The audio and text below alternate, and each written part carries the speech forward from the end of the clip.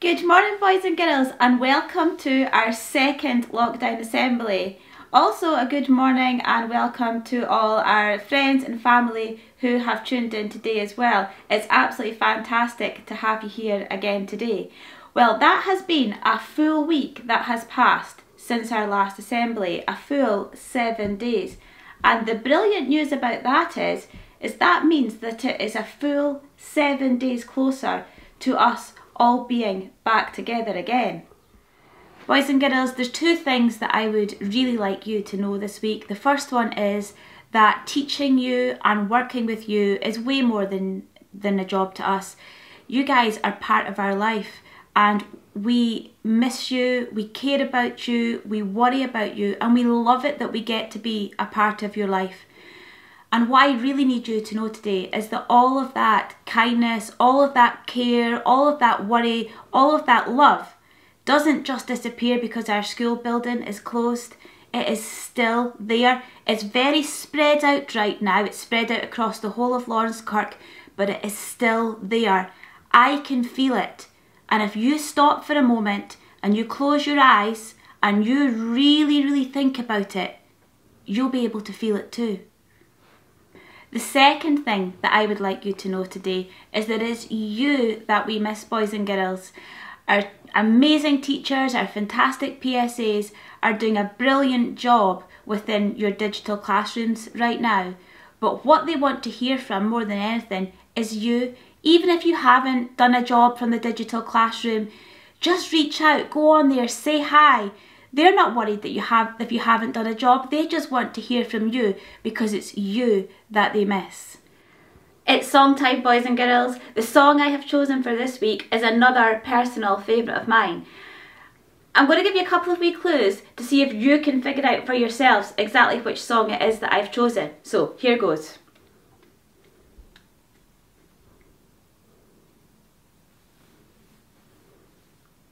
Any ideas? Watch again.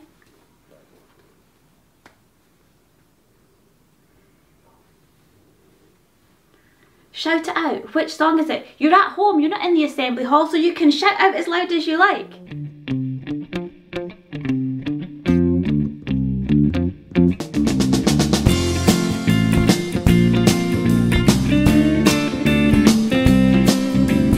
Every word you say, every game you play, every silly face, every single place, you can build up 1, 2, 3, 4, 5, or you can tear down.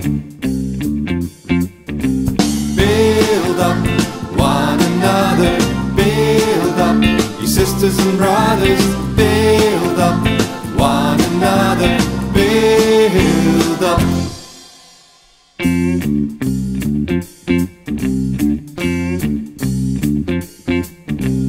Every joke you tell, every name you spell, everywhere you go, everyone you know, you can build up 1, 2, 3, 4, 5, or you can tear down. Build up one another, build up your sisters and brothers, build up one another, build up. Can you build up? We can build up. Can you build up? Yes, we can. Can you build up? We can build up. Can you build up? Yes, we can.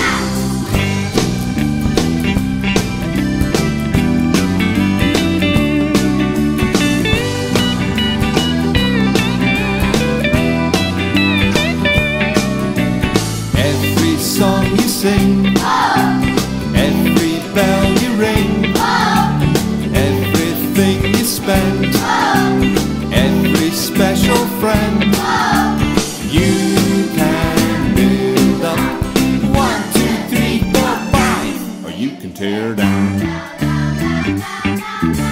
Build up one another, build up your sisters and brothers, build up one another, build build up, I tell you now, build up one another, build up your sisters and brothers, build up one another, build up.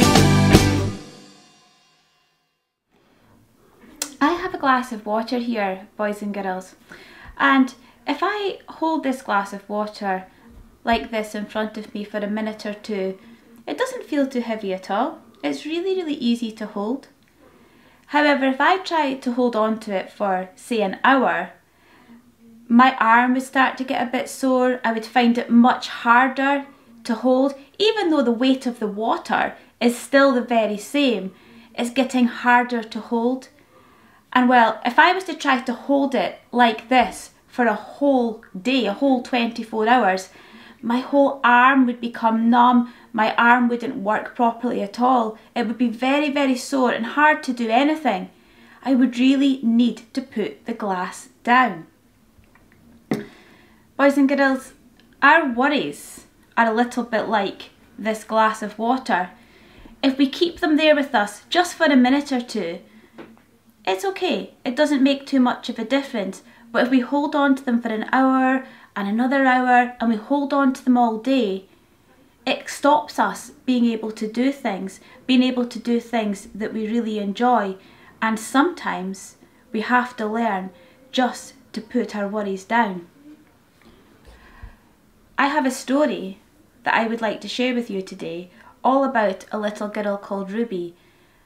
And she's a very clever girl because she finds out exactly what it is that you need to do when you have a worry. Ruby Finds a Worry by Tom Percival. Ruby loved being Ruby. She loved to swing up high, and she loved to explore wild and faraway places. Sometimes she even went to the bottom of the garden, and Ruby was perfectly happy until one day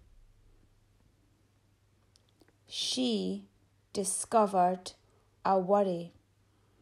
It wasn't a very big worry. In fact, it was so small that at first Ruby hardly noticed it at all. But then the worry started to grow. Every day it got a little bit bigger. It just wouldn't leave her alone. It was there at breakfast, staring at her over the cereal box. And it was still there at night when she brushed her teeth. The funny thing was that no one else could see Ruby's worry, not even her teacher.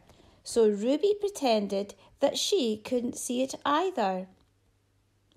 She tried to carry on as if everything was normal, but it just wasn't. The worry was always there, stopping her doing the things she loved. Ruby worried the worry would never go away. What if it didn't? What if it stayed with her forever? Ruby didn't realise it, but she was doing the worst thing you could ever do with a worry. She was worrying about it.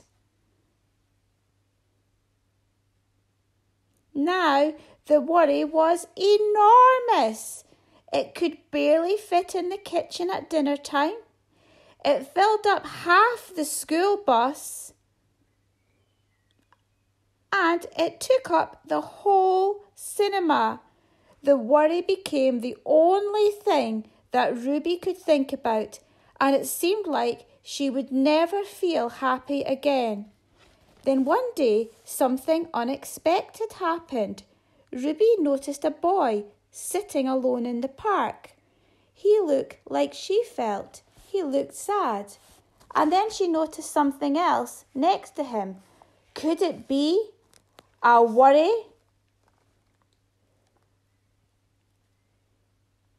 It was. Ruby realised she wasn't the only person with a worry after all. Other people had them too. And she asked the boy what was on his mind. And as he told her, the strangest thing happened. His worry began to shrink. Then Ruby did the best thing that you can ever do with a worry. she talked about it, and as the words tumbled out, Ruby's worry began to shrink until it was barely there at all. Soon both of their worries were gone, and finally Ruby felt like herself again. Of course, that wasn't the last time that she ever had a worry. I mean, everybody gets them from time to time, but now that she knew how to get rid of a worry, they never hung around for very long.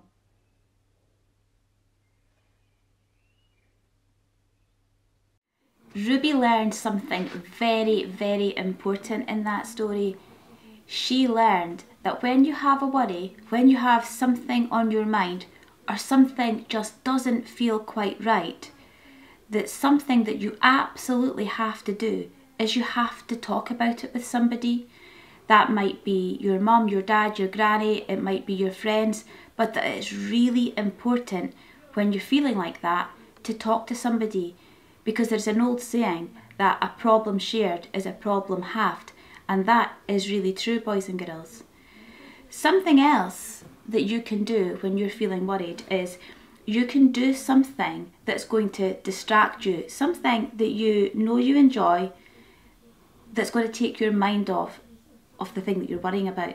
So I don't know what that would be for you. Perhaps it might be playing keepy-ups in the garden, it might be doing something crafty, colouring in, drawing, it might be reading a book, it might be phoning a friend.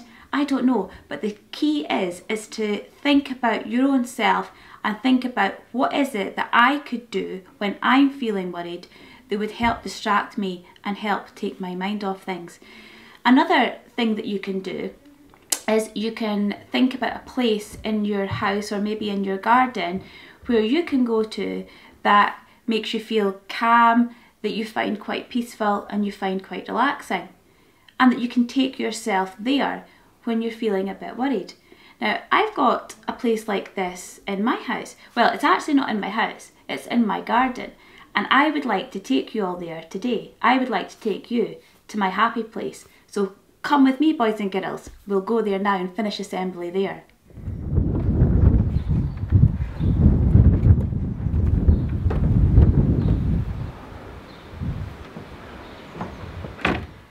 So here we are, boys and girls, welcome to my summer house. I absolutely love it out here, and this is the perfect place for me to tell you all about this week's house challenge.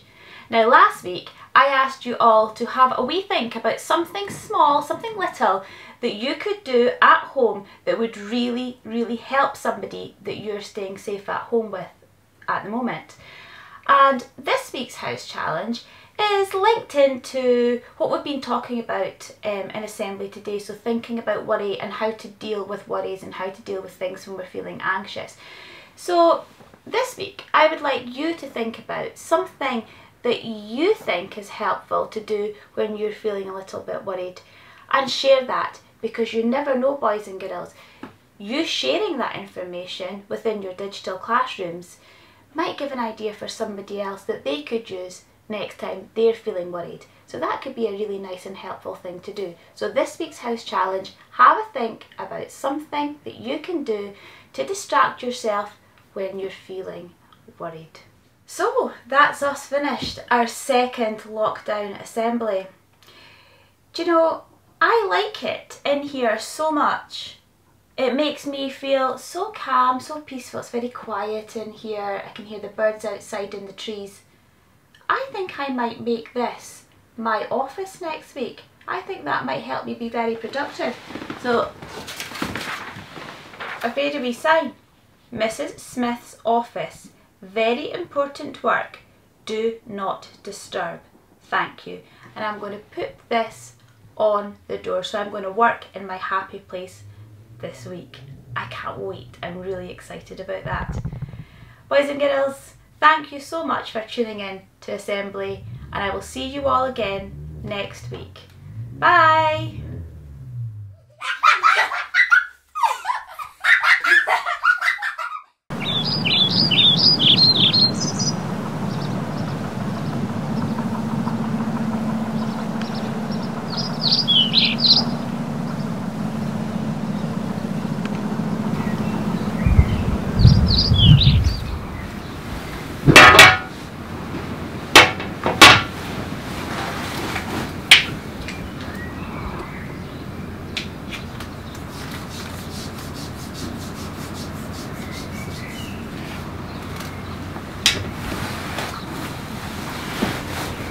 Mm.